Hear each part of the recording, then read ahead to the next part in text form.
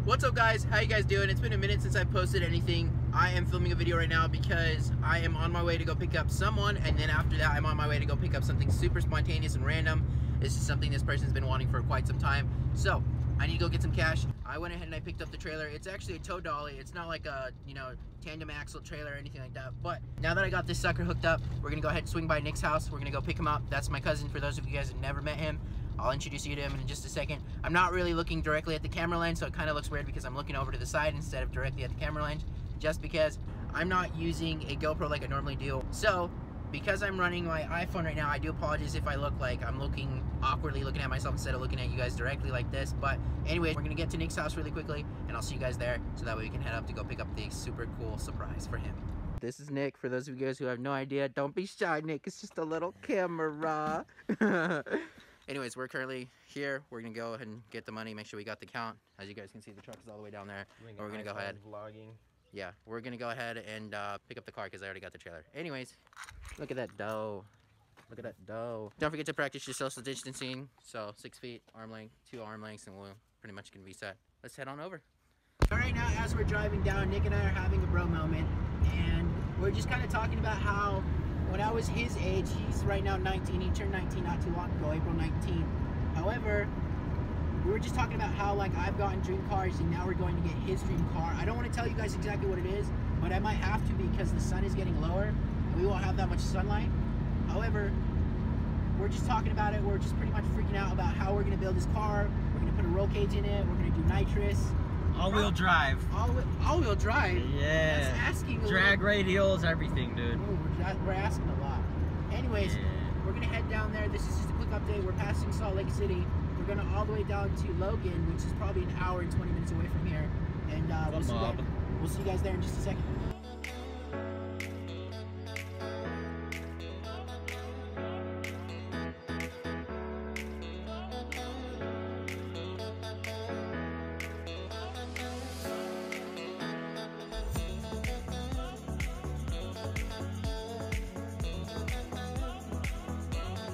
We have a problem.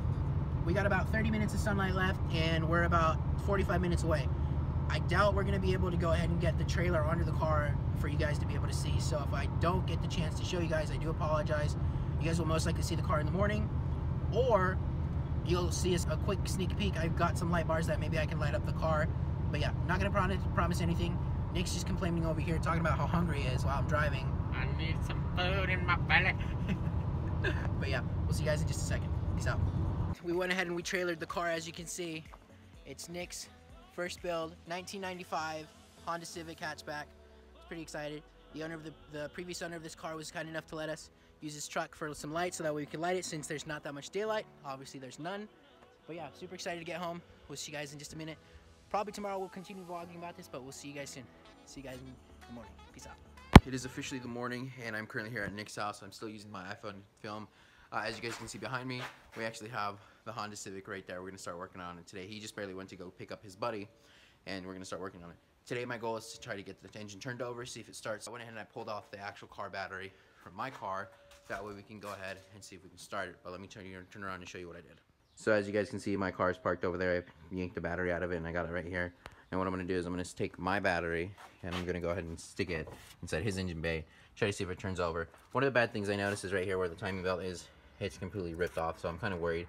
The guy that we originally bought it from mentioned that the engine head had warped or something like that, and we're just going to see what's going to happen. So I'm going to go ahead and put time lapse, see if I can get it started.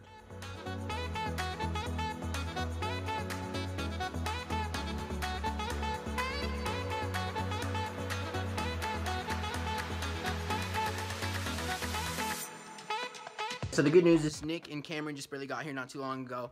At the moment, they ended up going over to...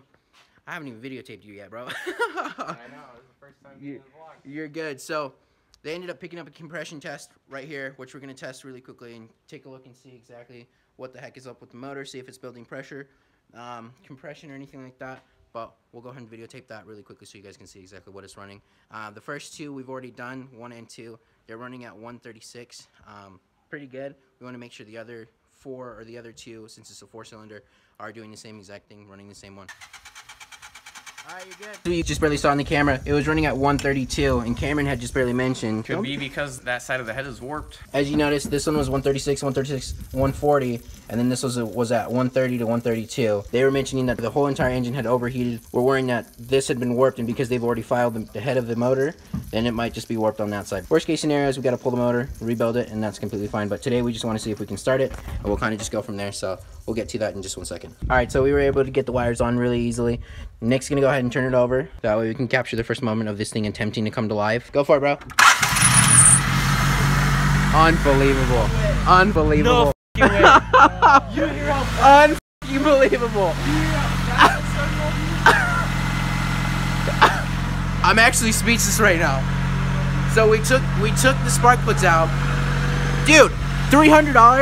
Show them how many miles. $300 freaking dollars. $300 for this, dude? Are you serious? 236,000 miles. Okay. Oh my god. I'm beyond confused to the max. Yeah, oh, by the way, the other thing is that Nick ended up stripping the interior because he wants to rebuild it. And I'm stoked. I can't believe this thing wants to turn on. That's exciting. So the nice thing is that the motor turns over, it starts everything, but there's a whole bunch of white smoke. We're gonna let it go ahead and run for a minute. There might just be condensation built up of the exhaust, or the head gasket needs to be replaced because there's a lot of white smoke going. I don't know if you guys can see that very well, but yeah.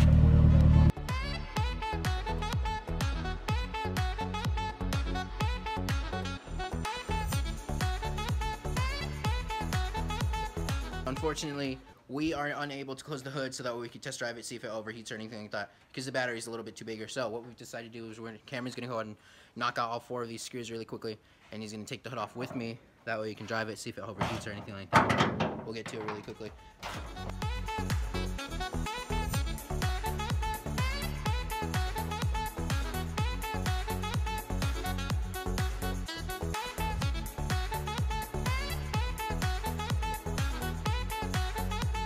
Quick update.